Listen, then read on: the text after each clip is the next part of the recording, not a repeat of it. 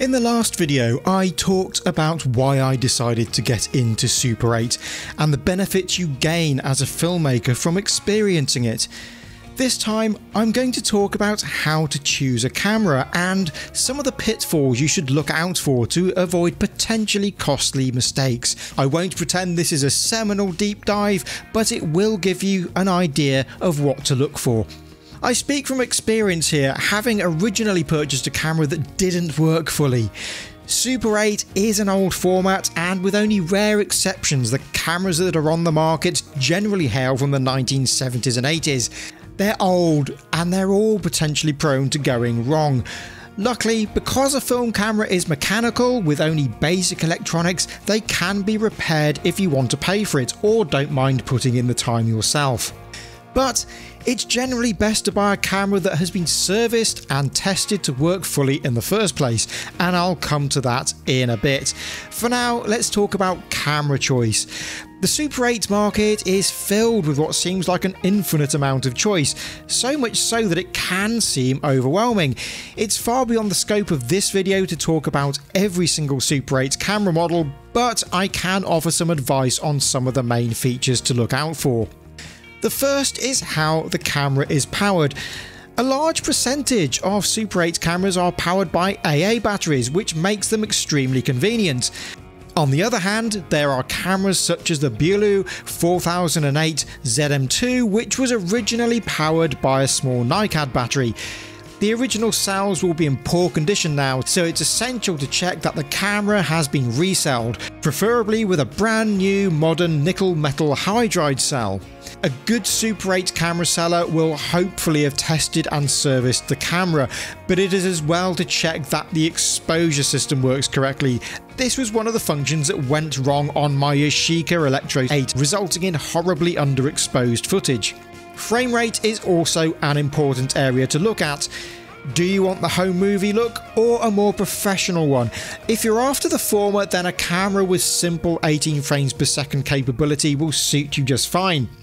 But if you want things to look a bit more professional, or you want to edit in the Super 8 footage with footage from other video cameras with a similar motion look, then you'll want a camera that can do 24 frames per second, or in some cases 25 frames per second. 25 FPS cameras are quite rare, but an example of a camera that can do this is the Braun Nizo 801.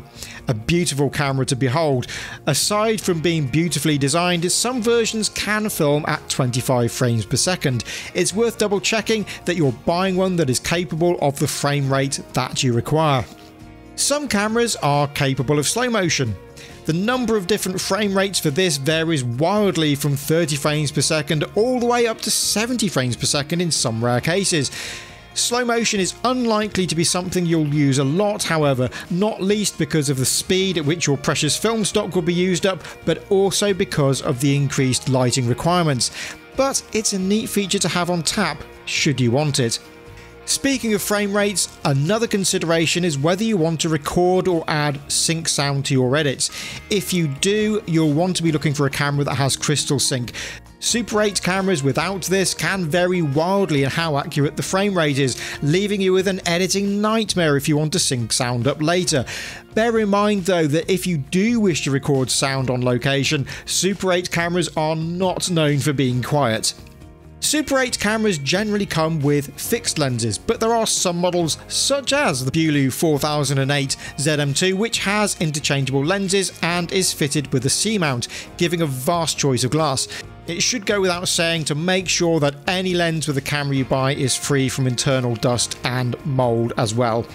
Another important feature to be aware of is what type of film stock your camera will accept. Most of the later period Super 8 cameras will easily take modern film stocks up to and including Kodak's Vision 3 500T stock. However, some older cameras lack the notches to detect and therefore expose properly for this particular stock. In fact, my current Bolex 480 macro zoom only natively handles stocks up to ASA 140, although the manufacturer was aware of newer stocks such as the Vision 3 200T and recommends in the manual to set the exposure compensation to -half a stop. Therefore, if you do purchase a camera that doesn't officially support some of the later film stocks, make sure that it has either a manual exposure option or an exposure compensation function.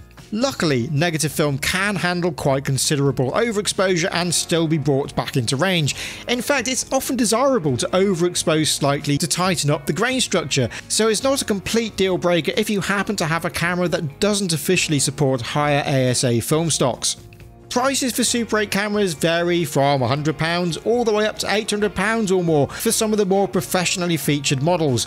You can often find much less expensive cameras for sale on eBay, but I will say, buyer beware. Most Super 8 cameras are very old, and you should really make sure you are buying from a knowledgeable and reliable seller. It's often worth paying a little bit extra in order to have the confidence that the camera will work fully. Not to mention that the best sellers offer a 60-day cool-off period to return defective cameras in some cases.